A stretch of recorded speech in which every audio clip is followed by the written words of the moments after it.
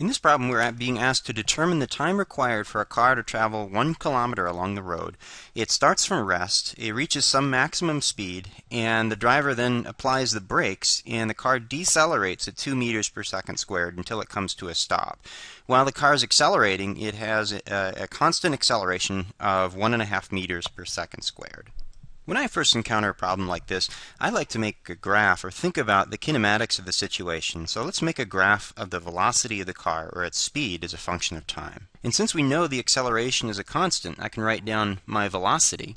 Here's the velocity at some given time is equal to the initial velocity plus some constant acceleration. I'll call it AC times time. So what this means is that the velocity, it starts at 0, and then as a function of time it grows linearly because the acceleration is a constant. So the car accelerating is a function of time.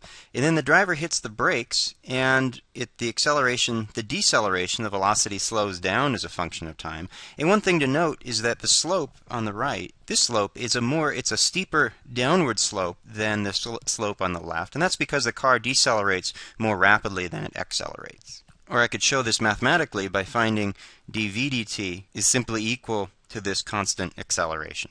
So a bigger value of acceleration means the line is steeper, and in this case the deceleration, a sub c, is a negative quantity. It's a large negative quantity, meaning a large negative slope. So there's two parts to this problem, the forward acceleration and the braking. Let's get rid of this subscript a sub c, and I'll refer to that as the forward acceleration. So a, in this case, is equal to 1.5 meters per second squared. And let me use the subscript a sub b for braking, and a sub b is equal to 2 meters per second squared. And actually, let me throw a negative sign in there because the acceleration is in the negative direction. And another handy thing to do is to draw my position or my coordinate axis, and in this book we use the variable s to denote the position of the car as a function of time. And we're going to say the car moves from left to right, and the positive direction is to the right. And the car starts out at a position 0, and let's say we're going to divide this into two different segments. I'll call this segment A and segment B. And the car will travel a distance, we'll call this s sub a, and this distance s sub b. So here's the distance that it's accelerating, s sub a, and s sub b is the distance it requires needed for the car to brake. And one thing we know is that the total distance, the distance required to accelerate, plus the distance required to brake, is equal, we'll call this some total distance s, and we know that's equal to 1 kilometer or 1,000 meters. We don't really know much about this problem outside of the distance the car traveled and the two accelerations. So we know the distance of 1,000 meters and these two accelerations. So we don't even know what this distance SA is. We don't know the velocity of the car at that point, and we don't know how long it took to get to this maximum acceleration. But let's write down some of the relationships that we do know.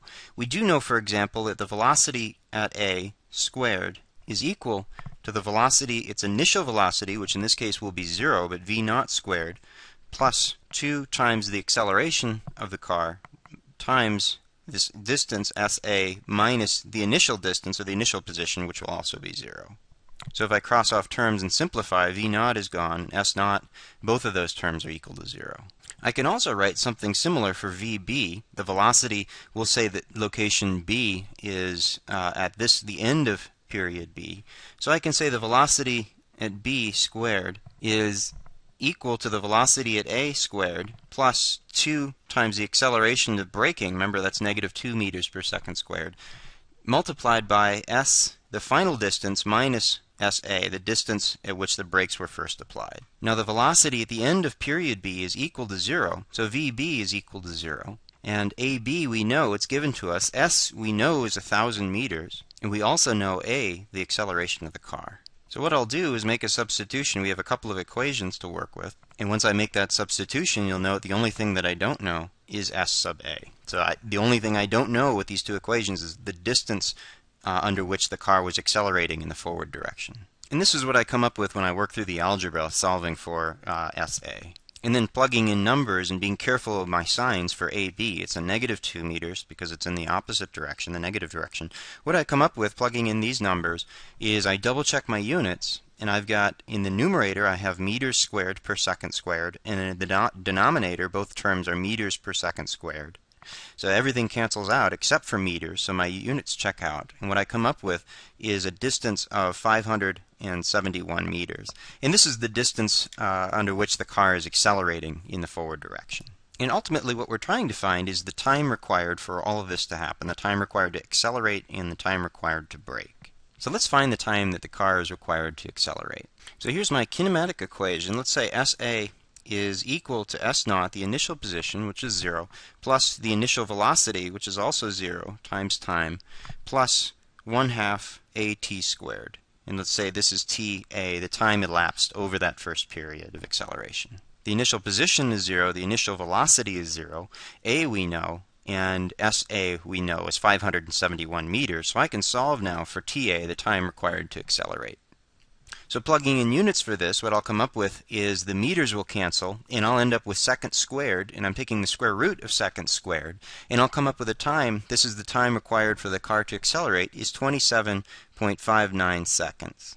And now we need to know the time it requires the car to come to a complete stop. So we could use the kinematic relationship VB now, the velocity when the car is stopped, that'll actually be 0, is equal to VA, the maximum velocity of the car, plus the acceleration during braking, which we know will be a negative number, times the time required to brake over that period B. So now setting VB equal to 0 and solving for TB, we'll come up with TB is equal to negative VA over AB. And remember, this AB is negative, so we will get a positive quantity for TB.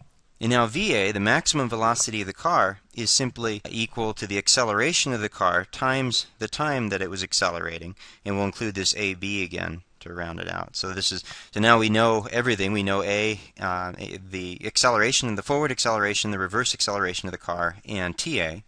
So if I move that over a bit, plug in numbers, my negative signs cancel, meters per second squared cancel, my units are good, and I'll come up with the time it required the car to brake, and I calculate a value of 20.7 seconds. So then the total time for the car to do this maneuver is equal to the time it requires the car to accelerate plus the time it requires the car to slow back down to 0, and that means we've got, if I plug in numbers, I come up with a value of 48.3 seconds.